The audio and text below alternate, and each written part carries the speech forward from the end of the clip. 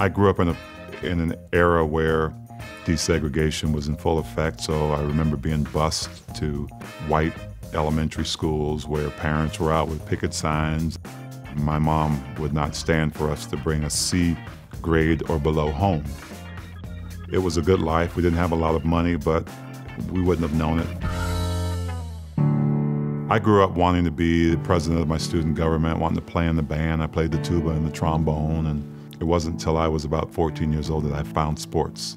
Cut the top off a garbage can, nailed it to the house, found an old basketball, pulled up some weeds, threw some sand down there. And that path took me to try out for my junior high school team, 7th and 8th grade. 7th grade, I was 6'5", 8th grade, I was 6'7", and I got cut both years from the team. I remember not seeing my name on the piece of paper on the coach's door. So I was walking away in tears, and the coach came outside his office, stood in front of me and looked up at me like this, and he told me not to come back.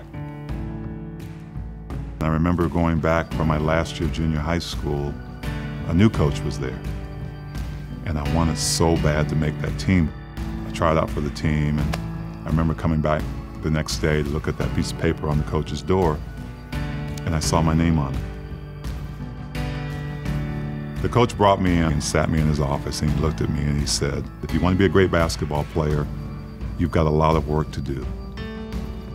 If you're willing to commit, I will come in 1 hour before we practice as a team to work with you, and then after we practice, I'll stay 1 hour after, if you want to be really good." And before I left that office, this is what changed my life. He said, "Son, I see potential in you. I see potential in you you don't even see in yourself." That word potential has even more power now than it did then. And I always talk about that lens that we see people through. I look at what I can do to help build that. I look at what you need. What is it you need? What can I help you with to get you to where you want to go? What are you willing to do? What are you willing to go through to achieve the things that you want? That word potential is huge.